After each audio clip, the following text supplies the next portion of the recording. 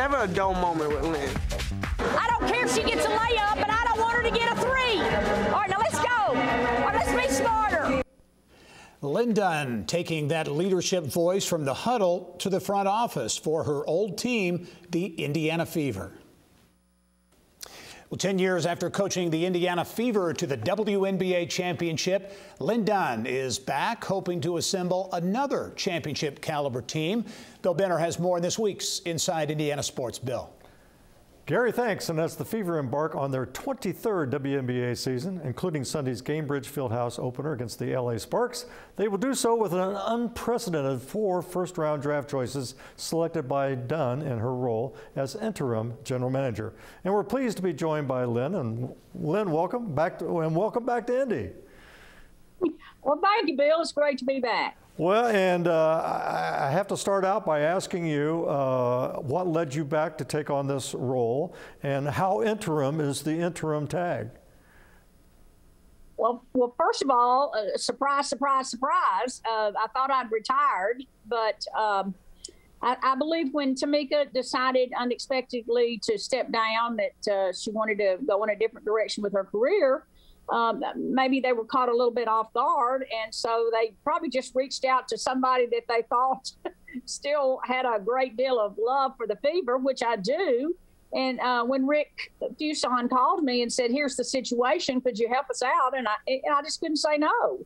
I've loved the Fever. I invested many, many years here, and loved working with Rick and Pacer Sports and Entertainment, Jim Morris, Kelly Crosskopf. So I said, okay, I'll help you out as long as you need me, but not sure how long that'll be. An interim could be another week. It could be another year. It could be 2 years until we could just get this franchise back on track. Well, and starting to get it back on track, you walked into a situation, as we mentioned, unprecedented 4 first-round draft choices led by Nalissa Smith with the #2 draft choice overall. And you have to be tremendously excited about being able to bring in this rookie class.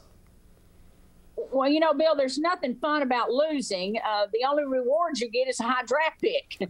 And so with that high draft pick, #2 in the draft, we were able to select Nalissa Smith from Baylor, who a lot of people felt like could have gone 1. So either whether she went 1 or 2, you know, we were prepared for that situation. She is an exceptional player.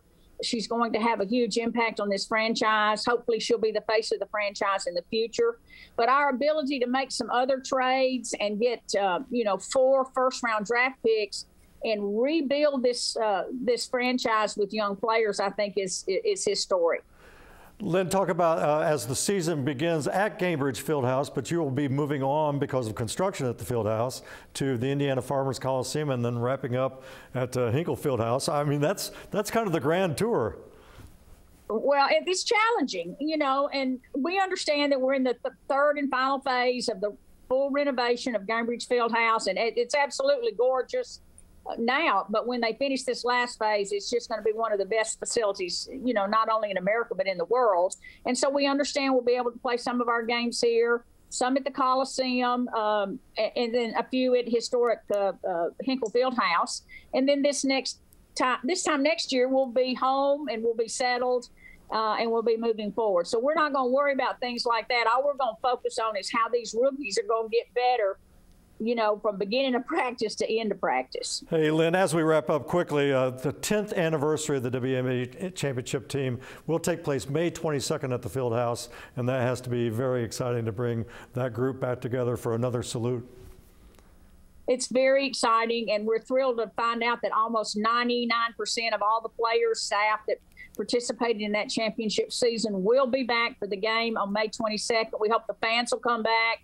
Everyone will be here to really enjoy the 10th anniversary of our WNBA championship. Well, we look forward to seeing the Fever play under Hall of Famer Mary Ann Stanley. And Lin, thanks for being on the program. We wish you nothing but the best going forward.